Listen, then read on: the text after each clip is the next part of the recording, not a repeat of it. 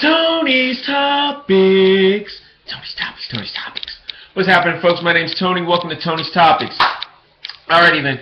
I guess this is going to be my NFL review for Week 13, which is coming up. So, yeah, I believe that's right. At this point, the Cardinals are 9-2, making them 11. One rest week 12. So this is Week 13 on the way.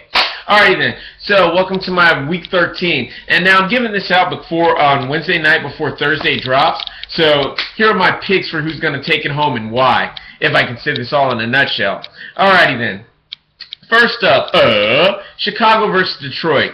Detroit at one point was considered to have the best defense in the league this year. I mean, by the numbers. Granted, it all depends on who you play, but I easily take Detroit in that matchup. Next up, Philadelphia versus Dallas. This one's actually a pretty close one to call because I think their records are about the same. I think they're, both 8-3? But I give it to Dallas. Something special about the Cowboys this year, as well as Philadelphia seems to buckle when they have to go up against a really hard team. You know, that offense is great, but when it comes to the defense, Philly just seems to buckle to me. Seahawks versus San Francisco 49ers.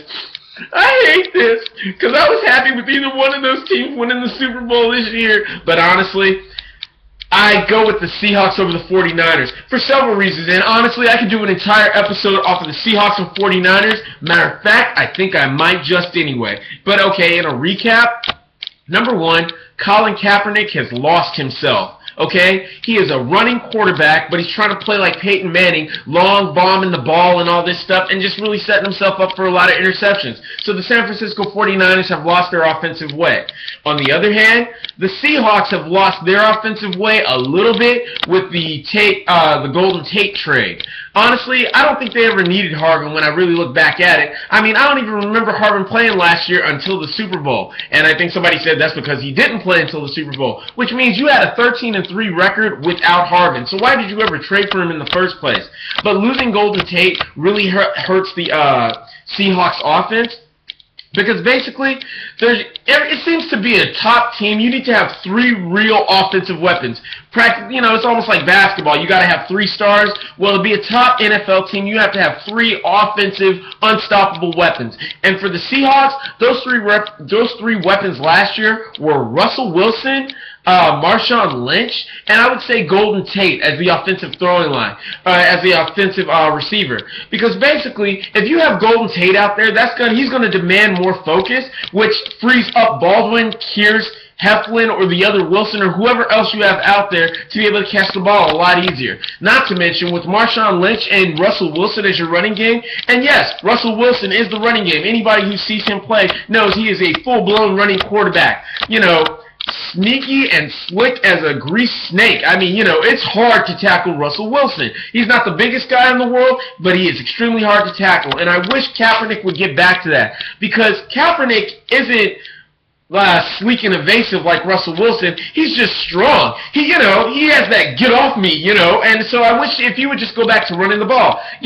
Toss it to Gore, hit Crabtree if he's open, but otherwise, run the ball yourself, man, because you have that capability to do that. But he's not doing that, and the 49ers defense is probably the only thing still making them a winning team right now. Until Cap gets back to playing like old Cap used to play, with just, I'll take it up myself.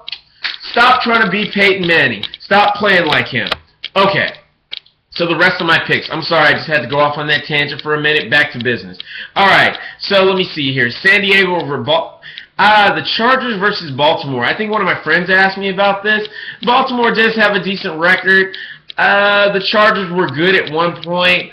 And I told them the San Diego Chargers. I guess I'll go with the Chargers. And let's see here. Cleveland versus Buffalo. Cleveland.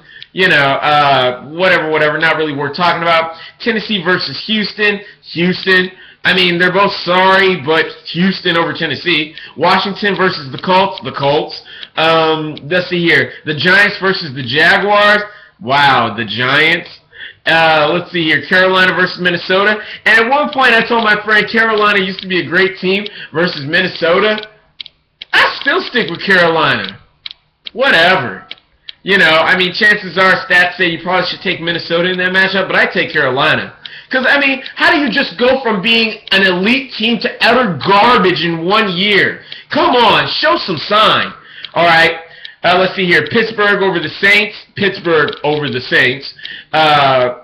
Anybody over Oakland, so yeah, I'm taking St. Louis Rams over Oakland. And let's see here, who else? Cincinnati over Tampa Bay, I'm taking that. Arizona over Atlanta. I don't know what happened in the Seahawks game. Like, you know, I mean, yeah, Kilpatrick was out, but golly, you know, what happened? New England over Green Bay. New England over Green Bay. But it really doesn't take much to see that, but New England over Green Bay.